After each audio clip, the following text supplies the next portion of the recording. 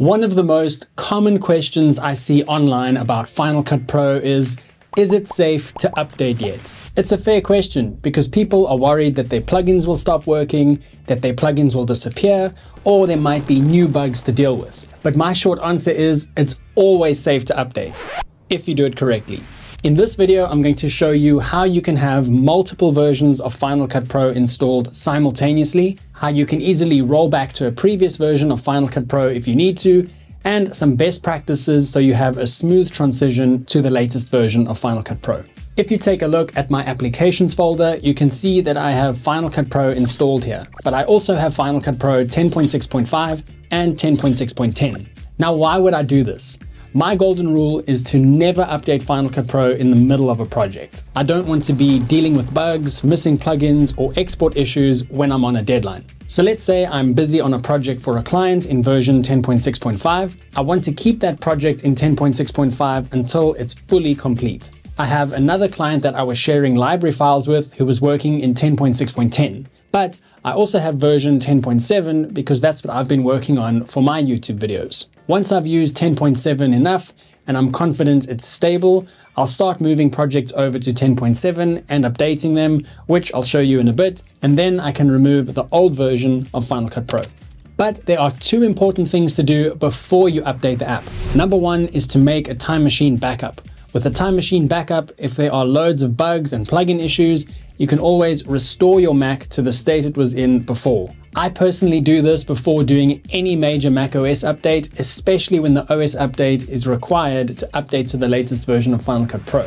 Number two is to back up your plugins and effects. If you lose your entire collection of plugins and effects, reinstalling them will be a huge pain in the ass, especially if you have some free plugins that you need to go and find again. Speaking of free plugins, if you haven't already, please check out my website for the best free plugins for Final Cut Pro. I'll link to it in the description down below. I back up my plugins and effects by copying the entire motion templates folder in the movies folder to an external hard drive. If you update Final Cut Pro and lose all your plugins, you can simply just copy this folder back into the movies folder. A few days after updating, I normally delete this folder. I just want to make sure that I don't lose anything during the actual updating process. Now, let me show you how you can have multiple versions of Final Cut Pro installed at the same time. First, right-click on the Final Cut Pro app and select Compress Final Cut Pro. This will zip the application up and I'll rename it to Final Cut Pro 10.7.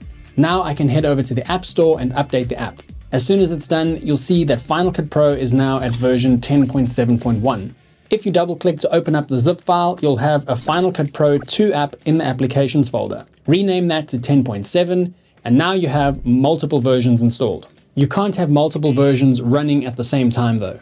Before you open any existing library in the new version of Final Cut Pro, you'll want to make a duplicate because you can't open up libraries in older versions of Final Cut Pro if they were created or opened in a newer version. So if you try to, you'll get this error message. If you want to test one of your existing projects to see if everything is working fine in the new version, I'd highly recommend hitting Command D to make a duplicate of the library, then add 10.7.1 or something like that to the name, and double-click to open the library file. Final Cut Pro will ask if it can update the library, and when it's done, you can check your project to see if there are any issues. A common issue is plugins not working.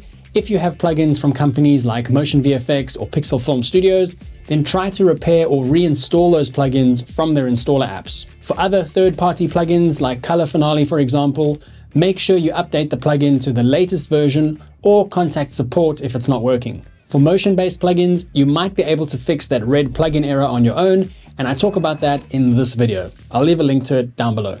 If you follow these tips, you'll see that it's always safe to update Final Cut Pro because you can always just roll back to a previous version. If you enjoyed this video, then you need to check out this waveform hack that you can do from Final Cut Pro 10.7 onwards.